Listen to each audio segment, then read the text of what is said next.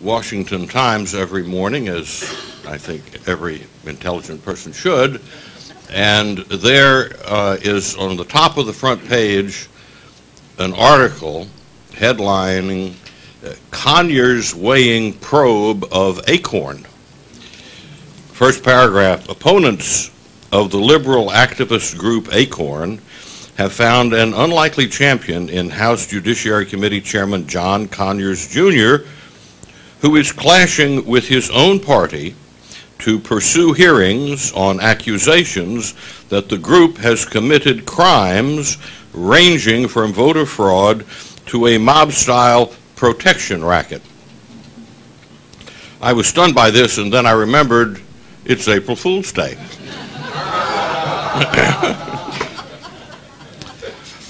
In 2009, the Leadership Institute has already trained 1,296 students in 34 of our schools, of which there are 44 types.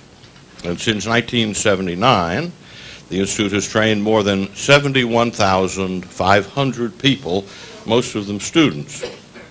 You have before you at your table our current 2009 school schedule. We add new schools throughout the year, but I urge you to take a moment to review these upcoming schools and consider attending one or sending a friend to one of our programs. Now my pleasure to introduce Alexander Knight, who will offer an invocation and lead us in the Pledge of Allegiance. Alexander Knight currently serves as a campus services coordinator at our campus leadership program here at the Leadership Institute. He also manages the speaker grant program that LI offers to its campus leadership program groups. Prior to his involvement at the Leadership Institute, Alex was vice president of the College Republicans at Christendom College, where he received a bachelor's degree in political science and economics. Alex?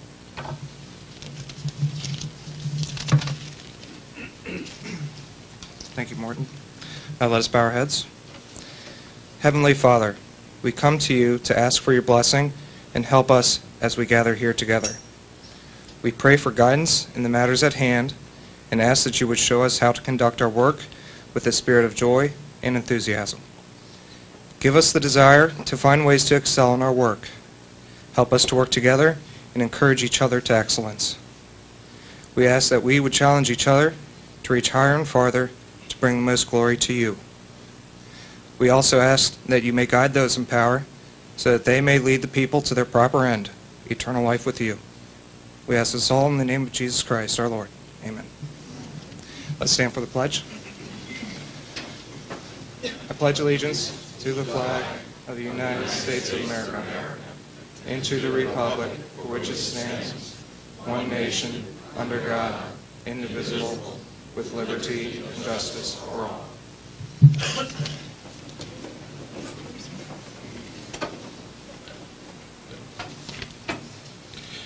Thank you, Alex.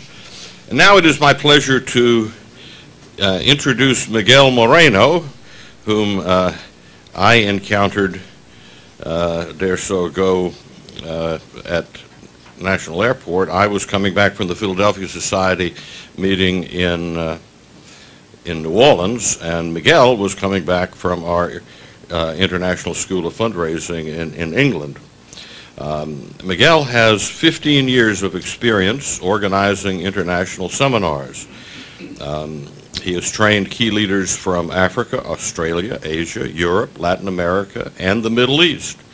He has worked with and trained for the U.S. Agency for International Development, the Inter-American Development Bank, the World Bank, the University of California, and National American University. We are now honored to have him as our Director of International Programs. Come make a report.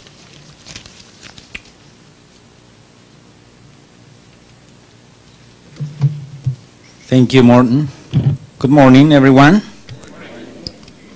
I'm the Director of International Programs at the Leadership Institute, and this department was created by Morton Blackwell in 2006, with the same mission that the Leadership Institute has of identifying, recruiting, training, and placing the next generation of conservative leaders in the public policy process and the media around the world.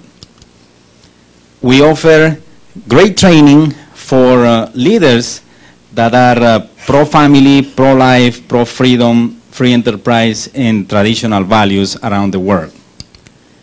We have 3 different kinds of international schools. We have some that are undertaken here in Arlington, Virginia, and we call our International Leadership Training Schools. We bring 30 to 50 very prominent lecturers, and we have attendees coming from several countries around the world, sometimes from 50 to more than 100. They come sometimes even from more than 30 countries around the world. And we have also our overseas international schools, and we have undertaken several schools around the world. And our International School of Fundraising that we have started last year in March 2008, and this year also March 2009 in Crowthorne, Berkshire, United Kingdom. I'm going to be mentioning a little bit more about our International School of Fundraising that take place at Wellington College. What we do is we concentrate on fundraising, and we teach, for example, why people give to you, personal solicitation, organizing successful events, current trends in fundraising, how direct mail works. We have more than 30 lectures that in a very interesting seminar. And we have among our speakers, Morton Blackwell, Bruce Everly, Stephen Klaus, Jose Antonio Ureta that comes from France, Slavomir Olejniak from Poland, Kevin Gentry, and Matthias Bongersdorf, and all of these speakers from the United States, Latin America, and Europe. 14 speakers came last week to the United Kingdom to teach different subjects on fundraising. Among the students we train, the delegates, we have heads of non-profit organizations, we had several members of parliament, we had academic leaders, political consultants, and the training is great, but also great is the opportunity to do networking and meet some other people that are following the same causes in their own countries. We have students coming from all over the world, and also speakers that come from different countries around the world. In some countries, we have leaders that are modeling the Leadership Institute in their own country. We have trained more than 5,000 international students, and some of the students we have trained, they have become deputies, members of parliament. In the case of Dario Paya, Ruben Reyes, Michael Sherva, that came to receive training here, now he's a councilman in the government of Poland. And we have several people that came here and they got very motivated, they went back to their countries and they won elections or they started non-profit organizations. Our international students that come here, some of them become donors because they go back to their countries and they start doing fundraising to organize international events. And we have the case, for example, of training the son of the president of Tanzania, a very bright lawyer who had a master's degree in the London School of Economics. He went back to Tanzania and he spoke with his father, the president, and they brought together 50 of the most prominent leaders in Dar es Salaam, and 3 speakers went to, from the Leadership Institute, went to Dar es Salaam to do training with them. And they were very motivated. Same thing we did in Nicaragua, in Austria, the UK, Canada, and several other countries around the world.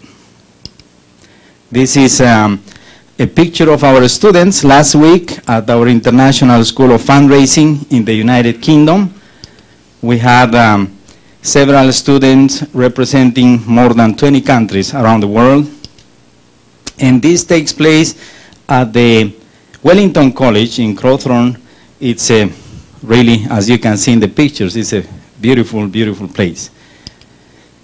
And we have, even though we are in an economic crisis, we have a large group of more than 80 attendees that they have chosen the Leadership Institute one more time to win and to do fundraising. And we did a survey last year for the school last year, and all of the students that reply and they filled out the survey, they said that they are fundraising for the first time in their organizations, and some of them are fundraising 10 times more than what they did before. And a student from Mongolia said, I never knew that the fundraising event will be successful in Mongolia, but we did an event and we raised the first night $50,000. So it's really great the impact that we have with our international schools. Some students are encouraged to do fundraising for their organizations for the first time. Some others, they want to launch new programs, new organizations. And after this very intensive training, 3-day training, we do a tour to London City so that they will visit all the different monuments and buildings. We have partners around the world.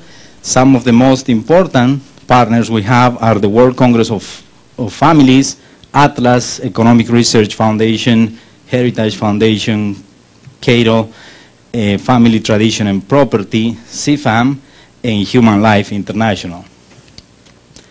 And we always tell in our international schools the experience that our President Morton Blackwell had in 1980 as a director of youth for Reagan, in 1981 to 1983 as an special assistant to President Reagan.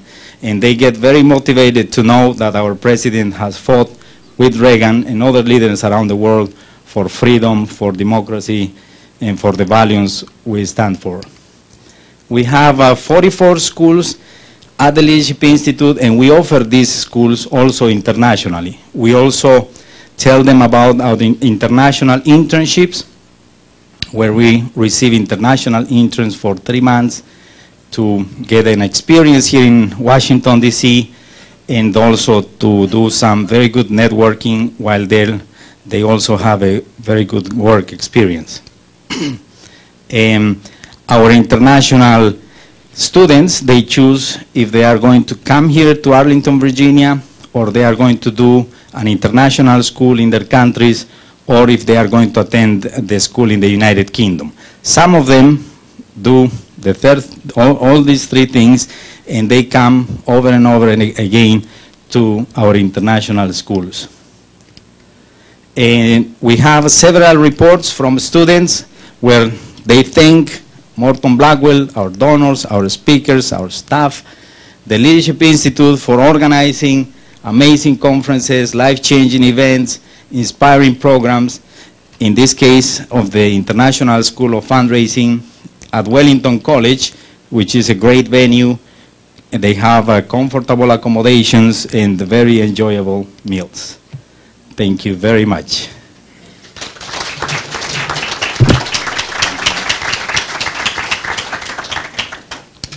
Well, thank you very much, Miguel. It is now my pleasure to introduce the person who will introduce our distinguished speaker. Rachel Phillips is Communications Training Coordinator at the Leadership Institute, and before coming here, she interned at the Council for National Policy. Rachel is from Ohio, and she graduated from Hillsdale College in May of last year with a bachelor's degree in marketing management. Rachel?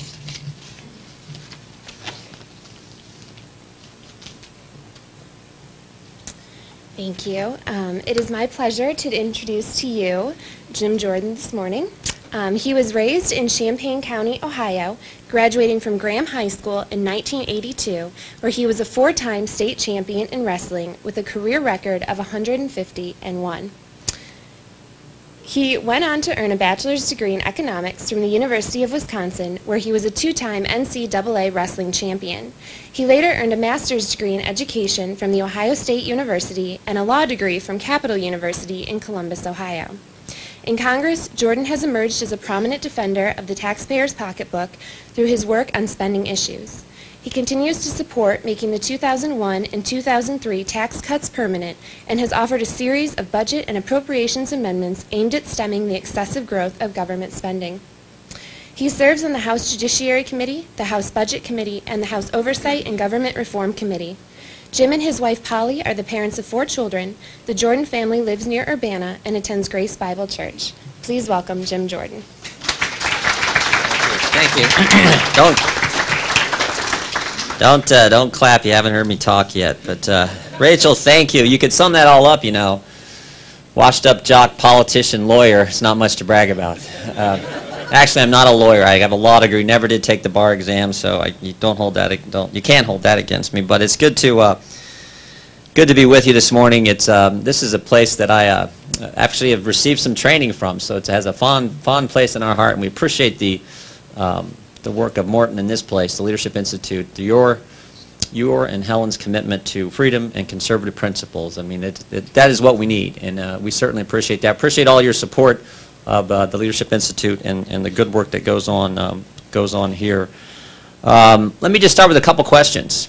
How many of you are like me and believe that we live in the greatest nation in history? The United States of America done more for freedom, more to help folks around this world than any other country. Now, how many of you are just a little bit nervous about the direction that America is heading right now? Put your hand up. I mean, I do this. It's the truth. And I am too. I'm 45 years old. First time in my life where I've been somewhat anxious about where we're heading. And frankly, all you got to do is look at the last 2 weeks. If you're concerned about something, who would have thought that we would see a time where the President of the United States can decide who's the CEO of a company in this country? I mean, who'd have thought that? And I understand GM stuck its hand out and invited the heavy hand of government, but still, unprecedented measure we saw this week where the President of the United States decides who's going to be. I thought that was a decision for the stockholders and the board to decide who's going to run the companies in this country. And then, of course, 2 weeks ago, you saw your Congress was, sticking their finger in the wind and thinking they had to do something as crazy as put a 90% tax on the. Again, AIG invited this when they took the money.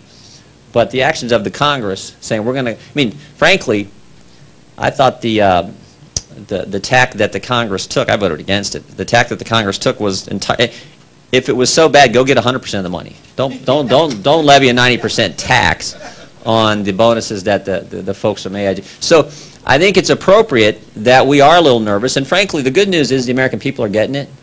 I was telling someone earlier, 3 weeks ago, on the first nice spring day in Ohio, Sunday afternoon, sunny Sunday afternoon when families could be spending time with their family, 5,000 people showed up in Fountain Square, downtown Cincinnati, at one of these taxpayer tea parties to say, stop the insanity in Washington. Start behaving like you're supposed to behave. Start representing us, the people.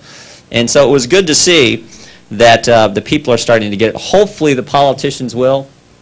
But I'm a little skeptical of that. And I just want to talk real quickly about a few things that are going on right now, and why I believe you're actually seeing what I've called an attack on the values we cherish, and an attack on the liberties and freedoms that we also cherish.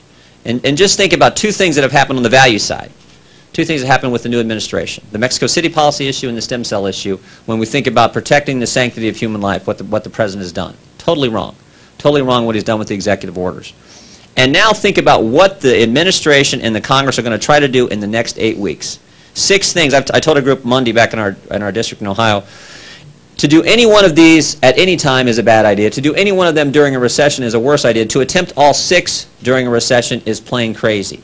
But that's exactly what your Congress, your government is going to try to do in the next 8 weeks. Think about it. It starts this week with the budget. I'm on the Budget Committee. Had a vote on the budget bill last week in the committee, and this budget's unbelievable.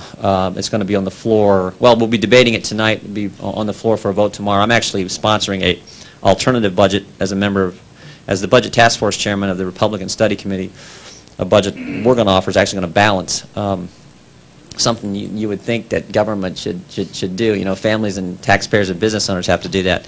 But think what they're going to do, and it starts with this budget. Over the next 8 weeks, the attacks on freedom.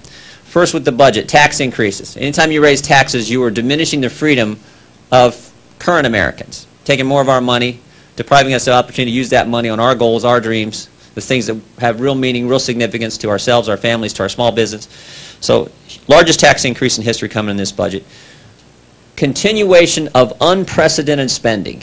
I mean, it is out of control, and you've heard all the stories. What the Obama administration and the Obama and Democrat budget will do in the next 6 years to the national debt, they will add more to the national debt in the next 6 years than the previous 43 presidents did combined.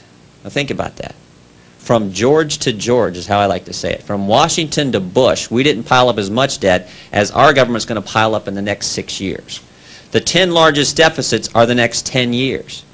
I mean, this is an attack on future generations' freedom, our kids and our grandkids, because when you borrow that much, when you spend that much, and understand this too, we always hear about tax and spend politicians. It's actually the opposite. It's spend and tax. Spending always drives the equation. You have to attack the spending. When you spend as much as government likes to spend, particularly the federal government, you have to tax and you have to borrow. And when you do that, you mortgage the future of our kids and our grandkids. You harm the liberties and freedoms of future generations of Americans. Terrible, terrible direction we're headed with this out-of-control spending. Card check issue. Not in the budget, but been talked about. I'm sure many of you have you heard about this issue? Direct assault on employees' workers' freedoms. When you deny them the right to the secret ballot, something we cherish in this country. Something, I mean, this is not only bad economic policy, it just fundamentally wrong when you're going to deny someone the right to a secret ballot, which is how current labor law works.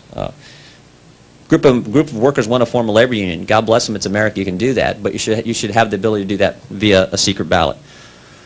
Further nationalization of health care. Money set aside in a reserve fund in the budget to move towards a national board. Think about this. I say this back home all the time. I asked the question to the audience. I said, with the exception of the military, name one thing the federal government does well. And that's the reaction. People kind of chuckle and shake their head, and they actually start thinking.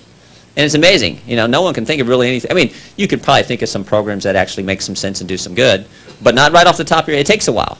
So we know instinctively that that government, and in particular the federal government, is not the entity we want making decisions, particularly decisions as important as the health care and the health care treatment we and our families are going to get. And yet, the national, you know, the board, you know what the acronym for the board in Great Britain is? And I can't even remember the name, but the acronym is NICE, the NICE board. Think about that. What such irony. The NICE board is deciding what kind of health care you're going to get. There's actually a case in Great Britain where a 57-year-old gentleman wanted a hip replacement. And the board said, no, you're just too old. You're not going to, you know, 57, you're too old for a hip replacement. We do not want that in America. We certainly don't want that in America, and yet that's the direction this budget moves. Fifth, probably the most scary, in my opinion, is the cap and trade concept. The idea that we're going to restrict the liberties and freedoms now of entrepreneurs and small business owners in our economy, saying we're going to limit the amount of energy you can get. And we're going to, again, set up this national board that's going to determine the cap, the level, and then trade these credits, sell these credits, and these credits will be traded in some kind of commodity out there. No one knows exactly how this system is going to work. All we do know is from experience, when the federal government starts to do something like this, it's probably going to be bad. And I would say this, the potential for abuse, potential for corruption, I think, is very real. When you have something this valuable, the ability to get the energy you need to use in your business, particularly if you're in manufacturing, like a state like Ohio where manufacturing is huge, it's scary, because we all know that the big companies are going to get in line first, and it's the entrepreneur, those mid-sized and small-sized companies that actually make our economy go, that employ 70% of the people in this country. They're the ones who are going to get shortchanged, I believe, in this process. It's disproportionately hurt states like the one I get to represent, Ohio. I mean, we are a big manufacturing state. We're a coal-powered state. Most of the Midwest, in fact, will be disproportionately hurt because so much of our power comes from coal-fired plants. And we've all heard the term from the Cold War days, unilateral disarmament. Our emerging competitors in the international marketplace, China and India, aren't going to place limits on their energy. And yet we will. And if we pass the law, we'll actually follow the law. Unlike Europe, where they have these guidelines and they don't follow them, we would actually do it. So it is a terrible concept in my judgment. And yet Henry Waxman is planning on introducing the bill. May have been introduced even yesterday. It was supposed to be introduced this week. I have to check. And he's talked about getting something done before Memorial Day. We'll see. But scary, scary concept. And then finally, the sixth thing is protectionist policies. You know, trade is opportunity to sell and market your product to customers who want to purchase that product. And when you place those kind of limits on the marketplace, again, it's a restriction on freedom. So all those things are happening now. I mean, and so when I say there is an attack on liberty, an attack on freedom, I don't think that's just alarmist talk. I think that's the truth. And it's important we recognize that. And frankly, as a Republican, and my background for some of you like Rachel, been in Ohio, I'm critical of my party. I used to fight our governor in Ohio more than the Democrats did, Governor Taft, when I thought he was doing crazy things like raising taxes and spending like crazy. So I'll be the first to criticize our party when we're wrong. But one of the things I think we need to do now as a party is articulate an alternative and what makes sense for the direction of this country. And we were talking here earlier, you know, we can't win any votes right now on the floor of the House of Representatives, just in the nature of the House. You know, in the House, the majority runs a place. In the Senate, the minority runs a place. Sort of, I mean, that's an overstatement, but with the 40-vote filibuster concept, the minority has real power in the Senate. In the House, it's totally Nancy Pelosi and the majority run the place. So it is really tough for us to win votes there. So we're in the debate business. We're in the communications business. Margaret Thatcher had a great line. She said, you win the debate before you win the vote. And you know, the vote we care about, frankly, is the vote in November of 2010. But between now and then, it's our job as members of the Republican Party, the minority party, the conservative party, to engage the American people in a discussion about where we want to go as a nation, why these policies are wrong and why our policies make sense for preserving freedom and raising the standard of living in America, something that has always happened. You think about what we're doing on spending. One of the things that makes America great is this idea that parents make sacrifices so their kids can have life a little better than they did. And then they in turn do the same thing for their children. And then they in turn do the same thing for, and it's been that generational, that has raised the standard of living in America to where we're a $14 trillion economy, the greatest nation in history, both from an economic standard and from a freedom standard. And we got to articulate a vision where we can maintain that process as we go forward. And I think it's really basic.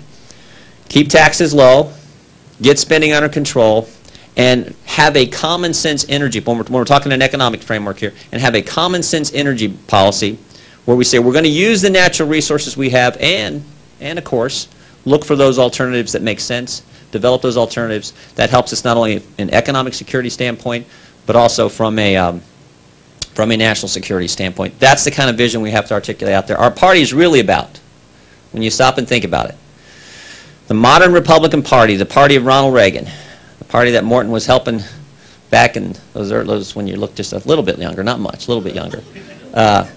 Those Youth for Reagan back in the early 80s. Really about four principles: strong national defense, lower taxes, controlling spending, and defending traditional values. Those principles that make us great in the first place. Those are the things we have to continue to articulate. When we do that, we always connect with the American people, and we always win. When we shy away from those four principles, it's when we lose. It's my judgment why we lost in 2006. Frankly, we just spent too much money. We were great. I mean, you think about President Bush, and God bless him. He did a lot of things, I think, right. He understood the tax policy. He was as solid as could be there. He definitely understood the terrorist threat. He was great on defending those values, life, family, marriage, those key fundamental principles and values. But when it came to spending, he was wrong, just plain wrong. And the voters said, you know what? For our voters, it's not good enough to be solid on 3 of the 4 or 2 of the 4. Our voters are principled people. The American people are principled people. They want us to be rock solid on all 4. And when we got away from the spending thing, we paid for it in election, in the election of 2006. And so it's important we do that. Let me just real quickly give you kind of a framework for evaluating where we're at now, what you're seeing the government attempt to do, and then I'll close and open up for questions. But I think it's important to understand we face 3 big challenges as a nation today. I said this when I first ran for Congress back in '06, and I think it's every bit as true today. 3 big challenges we face, and it's important we recognize these and then again articulate how we're going to handle them, how we're going to confront them. And I'm confident we will. You know, one thing again, you all raise your hand because you, just like me, believe this is the greatest country ever. And one of the hallmarks of this nation is whatever the obstacle, whatever the hurdle, whatever's in front of us, we always figure out a way to deal with it. We always figure out a way to overcome it. It's just part of being an American. But three big challenges we face. The first is the terrorist threat. And trust me, this is as real as it gets. I always tell folks, just a country boy from Western Ohio, and when we first got elected, first took office, January of 2007, one of the things they do is they take all the new guys, new members to the House, new members to the Senate, take you to the Pentagon, they give you a briefing. The first part of the briefing is just general stuff you need to know. You learn about, you meet the liaison from the Army, the Air Force, and Navy, things that a congressional office needs to know how you're going to deal with. If you got a family who's got a son or daughter serving, and some things that you, basic stuff, good basic stuff you need to know. Second part of the briefing is they say, okay, we're going to take you down to another room. You go down to the other room, and they take your BlackBerry, your cell phone, you walk in, they close the door, and it's this big room, biggest map of the world I've ever seen, and they actually flash the word secret on the screen. And you can't talk about what they tell you in there, but part of it is just the intimidating, you know, here I am, a country boy from Ohio, sitting in this room at the Pentagon, and they're talking about what the world looks like. And it's serious. And it's important we remember that. When we're thinking about the kind of policies we're going to, it's important we remember there are people out there who do not like what we stand for and who want to do us harm. And we have got to understand that as we move forward as a nation. Second big threat, and is what I've talked about already, is the economic challenge we face. I mean, it is real too. The emerging competitors in the international marketplace, this is real. You know, there was a point in the past where politicians could do dumb things and it didn't really matter. Think about it. Coming out of World War II, we were going to be the economic superpower. We were the most free country. Europe was devastated. Japan was devastated. We were going to emerge as the greatest economic power in history, and we are. But today, with the competition we're now seeing from India and China, we have 304 million people in this country. China has 1,300,000,000 people in their country. They got 1 billion more people. Their economy is, you know, it's growing. Now, obviously right now with this recession, all economies are depressed and we're in a recession. But India has 800 million people. I mean, those economies, those big countries, the competition's now stiffer. We're at the point in history where it's incumbent upon the politicians to do it right for a change, to keep taxes low, get spending under control, and as I said, have an energy policy that has some common sense to it. So it's real important we understand what we're dealing with in an economic context and embrace those policies that have always worked. When you have low taxes, when you empower entrepreneurs and small business owners and families to go after their goals and dreams, pursue those things that have real meaning to them, good things happen. We saw it with Reagan. We've seen it whenever it's been tried. And then the third one, and again I've touched on this already, is this values debate that's going on in our culture. There is a debate over whose set of principles are going to win.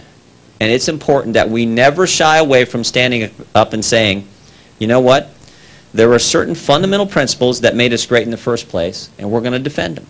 And it's protecting human life. It's understanding the importance of family, that key institution in our culture, which in my judgment ultimately determines the strength of the entire society and how policies can protect. It's recognizing that faith in the public square has always been a part of the American experience, and we should continue that.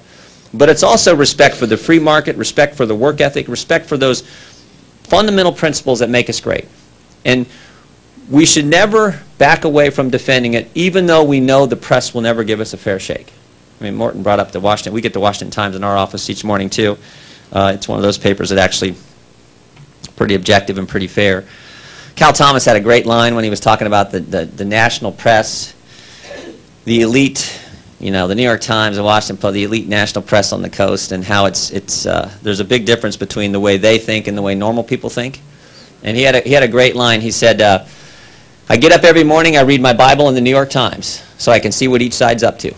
And there's a lot of truth to that. I mean, a lot of truth to that. So always remember, we're never going to get a fair shake. Just know the score before you start. We're always going to be ridiculed. Jordan's always that right-wing crazy guy who's fighting for balanced budgets and lower taxes and defending human life. That's fine. That's part of the challenge. That's one of the reasons I left coaching wrestling, which I like doing. It was fun to help student athletes try to get to their goals on the wrestling mat. But I love the fight of this, where you know the principles you believe in are the principles that matter for this country, and you get a chance to go debate and fight for them every single day. And it's a lot of fun. And so I want to thank you for doing that same thing, for standing up and saying, you know what, these principles are important, not just in the United States, but all over the world. And it's important that we defend it. And the United States has to lead. The world is a safer and better place when the United States leads. Again, the only folks who don't understand that is the editorial page of the New York Times. Most Americans get that instinctively, and it's important we do that. I'll finish with this. How many of you ever seen the movie Chariots of Fire? Anyone watched it? If you haven't watched it recently, watch it. It's a great show. For those of you who haven't seen it, the storyline is we follow a handful of British athletes in the early 1920s as they're preparing to compete in the 1924 Paris Olympic Games in the sport of track and field. And you really focus in on two in particular, Eric Liddell and Harold Abrahams. Both gifted athletes, both wind up being Olympic champions. Abrahams in the 100-meter dash, Eric Liddell in the 400-meter dash. The most compelling scene, in my judgment, took place prior to the Olympic Games. They're both college-age athletes. Abrahams is from England, Liddell's from up in Scotland. Both sprinters, of course. Both had never lost a race, undefeated, winning all the races. And so being athletes, being competitors, they just had to know, if the two of us race, who's going to win? Who's the fastest guy? And so there was a competition put together. They invited the fastest guys from all over Europe. Came time for the meet, stadium was full. I mean, this was the event to be at that day. This is like the Final Four coming up. This is the sporting event to be at that day. And so came time for the 100-meter dash. They lined them up, fired the gun, had the race, and it was Eric Liddell first, Harold Abrahams second. Track meet's over. Harold Abrahams is now sitting up in the empty stand. There's a young lady sitting beside him, a lady that he would later marry. And Harold Abrahams is looking down at the empty track, and he is replaying this race in his mind over and over again. And every time it's the same result. It's Liddell first and him second. Liddell first, Abraham second. And it is driving him nuts because he's never lost. And he's going through this, and he hates it. I mean, being a competitor, he hates losing. He's going through this exercise. The young lady turns to him, and she knows what's going on, but she asks a rhetorical question. She says, Harold, what's the problem? So you lost. You finished second. You know, second's nothing to frown about. You've won all the others. Why the long face? And he turned back to her, and he said, I don't run to lose. I run to win. And if I can't win, I won't run. He's basically saying, I'm going to quit. I can't take what's associated with lose. I can't take the risk of doing this work and then actually falling short. It's just too tough. I don't want to deal with it. He was going to quit. There was a pause, and she turned back to him and said, the best line of the whole show, the line that's all about this country. She turned back to him and she said, Harold, if you don't run, you can't win. And it's so, if you never are willing to risk it, if you're never willing to make that full commitment and step in the game, you can never accomplish anything of meaning or significance. And Americans have always been willing to get off the sideline, to get in the game, because that's where things happen. And that's what you all are doing. You're getting in the game. You're helping folks like me who are in the public policy arena. But this is about all Americans stepping in the game and saying, you know what, we're going to continue to have America be the greatest nation in history, protect those freedoms, those liberties that make us special in the first place. And so for that, I want to thank you, and I'll be happy to take your questions if you have any.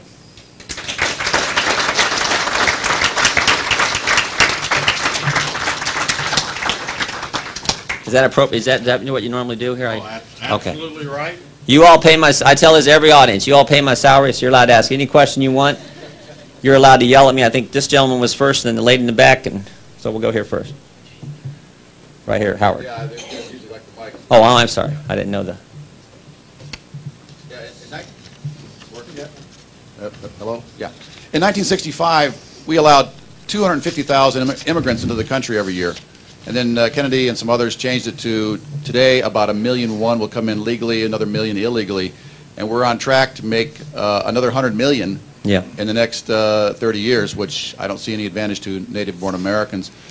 As you've talked about the 6 major questions on your plate today, immigration is always going to be talked about in terms of illegal immigration, amnesty, etc. Mm-hmm. Is there any chance that the Congress would take a second look as we're shedding 600,000 jobs a month to say legal immigration should be cut back to historical levels of, say, 250,000, et cetera? Would this be a possibility? Not this Congress. No, not this Congress, but you make a great point. Look, next Monday, this will be the third one I've done back in the 4th District in Ohio, be at the University of Findlay doing a naturalization ceremony.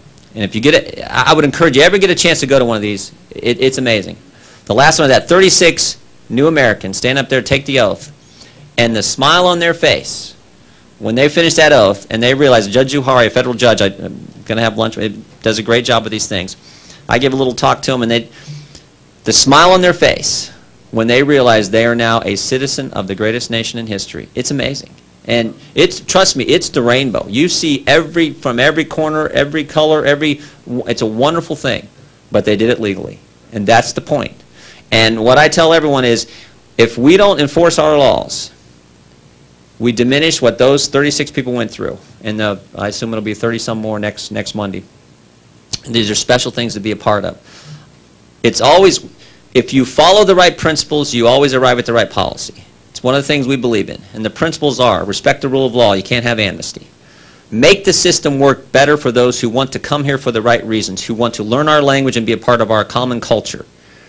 And frankly, part of it is, part of the principle I think is, you have to enforce the law on the board. You have to build the fence. I've taken, some of my colleagues like to take these CODELs, these trips to the Bahamas and to Europe, and I've been on 3. I've been to Anwar in Alaska to see where we need to be drilling.